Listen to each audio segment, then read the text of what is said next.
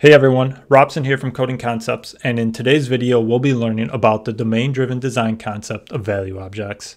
If you find this content useful, please remember to like and subscribe, as it will help us reach more people and be able to bring you more coding concept videos. Thanks for watching, and let's get into it. A value object, as defined by Eric Evans in his book, Domain-Driven Design, Tackling Complexity in Software, is an object that represents a descriptive aspect of the domain with no conceptual identity. Value objects are instantiated to represent elements of the design that we care about only for what they are, not who or which they are. To help further understand what value objects are, we can break the concept down into 4 principles. They measure, quantify, or describe something in your domain. They are immutable. They maintain referential identity but lack their own identity. And they provide side effect-free functions. So let's take a look at the first principle. It measures, quantifies, or describes something in your domain. Oftentimes, when you're trying to measure or quantify something within your domain, you'll find that there is this common relationship of some measurement with a particular unit or scale. When you come across scenarios like these in your domain, they present great opportunities to use value objects to model them. Probably the best real-world example of value objects is money. The simplest scenario to think about is your own personal bank account balance, which tracks 2 important things. The first and most obvious is the amount of money you have.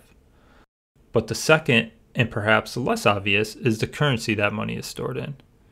As we all know, not all currencies have the same value, so it's important to establish that relationship to correctly represent a bank account balance.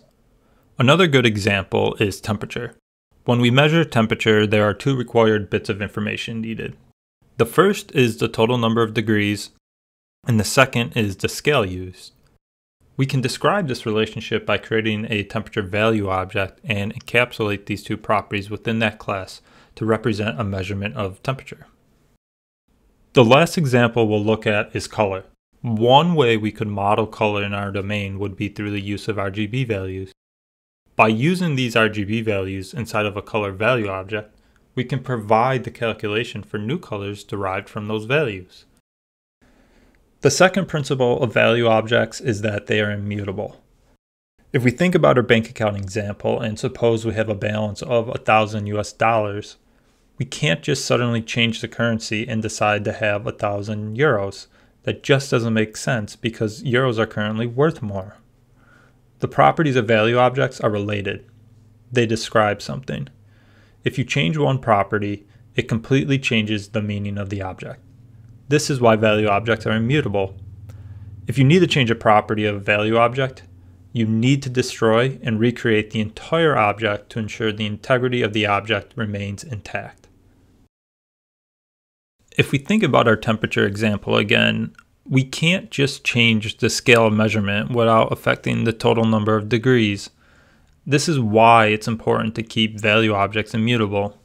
77 degrees Fahrenheit is obviously not the same as 77 degrees Celsius. If we want to move from Fahrenheit to Celsius, we would need to recreate the entire value object. This will maintain the relationship between the properties.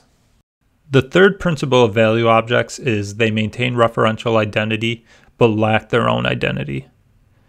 To take a closer look at this principle, let's consider 2 different car objects and take a look at the paint that was used for each of them. While observing the car objects, we can see that the paint buckets used for each car were different, as indicated by the different paint bucket IDs. This is the identity of the paint bucket itself. However, even though the cars were painted using different paint buckets, we can still compare the 2 color value objects and determine that both cars are the same color. Even though they came from different paint buckets, the color is the same. This is referential identity. Let's look at another example. Say we want to determine if 2 different people have the same net worth. One way we could do this would be by looking at their bank account balances. Now, if we think about the amount of money each person owns in their bank account, each person will have a collection of uniquely serialized currency that only they possess. That's the identity of the currency itself, specific to each person. But we can evaluate the bank account value object and determine if they have the same net worth using referential identity. In this case, because the bank account value objects are different, we can make the determination that these individuals do not have the same net worth. The last principle of value objects is that they must contain side effect free functions. If we stay with our bank account example and say we want to add a new withdrawal function to be able to take money out, and in addition, we also want to be able to perform logging each time that a withdrawal is performed, it might seem reasonable to put that logging inside of our newly created withdrawal function. However, the problem with that design is that it violates the principle of side effect free functions. Each time we perform a withdrawal, that function will be creating a side effect of performing application logging. It has the potential to write to a log file or even a database. To keep your function side effect free, remember to only be measuring or quantifying something within your value objects. Now let's recap the 4 principles of value objects again. The first is it measures, quantifies, or describes something within your domain. Remember to think about the relationships we established between properties inside of our value objects. If we think about our bank accounts, it's important to have both the total amount of money and the currency it's in. This is similar to how temperature works as well. You need to have both the total number of degrees and the scale used to take an accurate temperature. And lastly, think back to how we use the relationship between RGB values as the basis to create new colors. The second principle is they are immutable.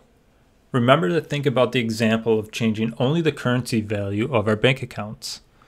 You can't go from 1,000 US dollars to 1,000 euros. That just doesn't make sense. Each currency is valued differently.